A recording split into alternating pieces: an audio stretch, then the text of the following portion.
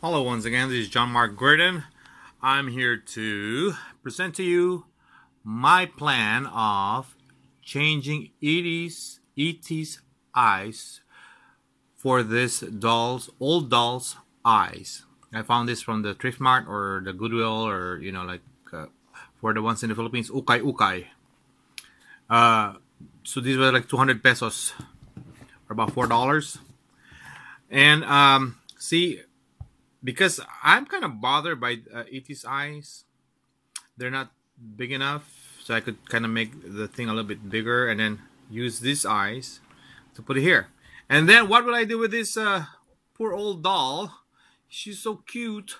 I'm gonna make her into a Halloween doll. You know, put some white thing and make her really scary. And you'll see that in the rest of the video. Stage 1, open it up. Oh, so they're not full circles. That's the back of the eye.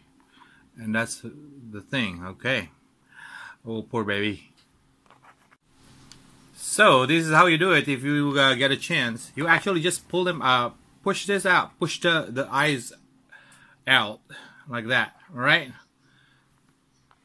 As for E.T., I have to remove this, I think, or maybe, yeah, I have to remove this. So I could, can I push his eyes out? I'm not sure. We'll see. I have to open it up. Or do I open him up over here and then just glue him back?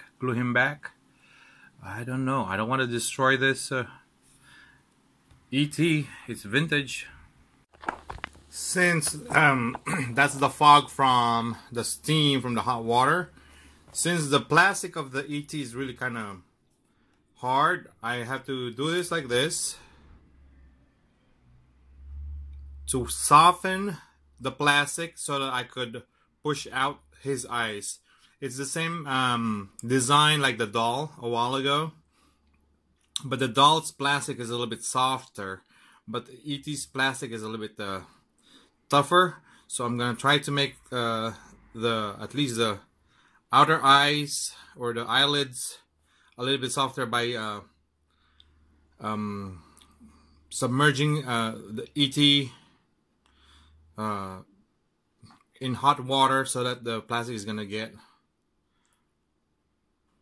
a little bit softer. Let's see. Now it's soft. Now it's difficult to do it on camera. See, now the eyes can pop easily. Ta-da!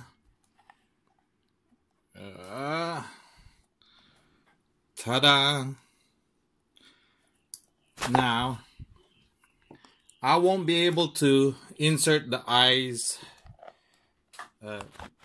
easily because the eyes are a bit bigger. So what I'll do, I will have to I will have to drill, or like sand it a little bit using the drill that I have to make it a little bit bigger so that the eyes will fit.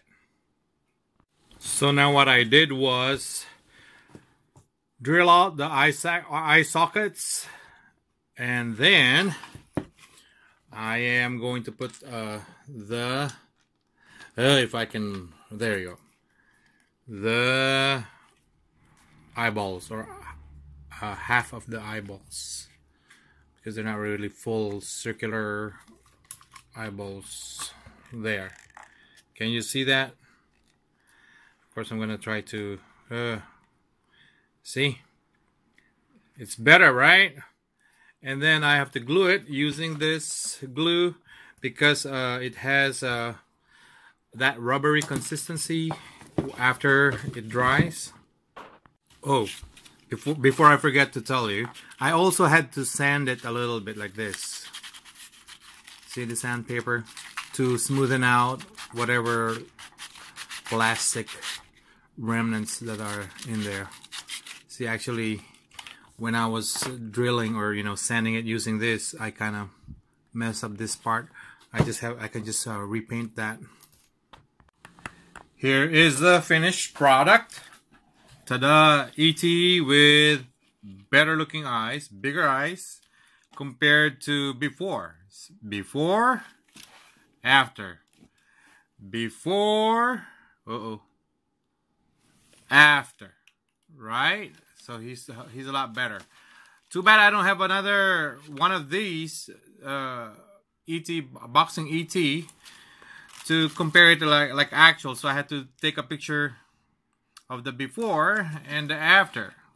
All right, and of course, maybe in the future I'll learn how to sew, how to change this gown or robe.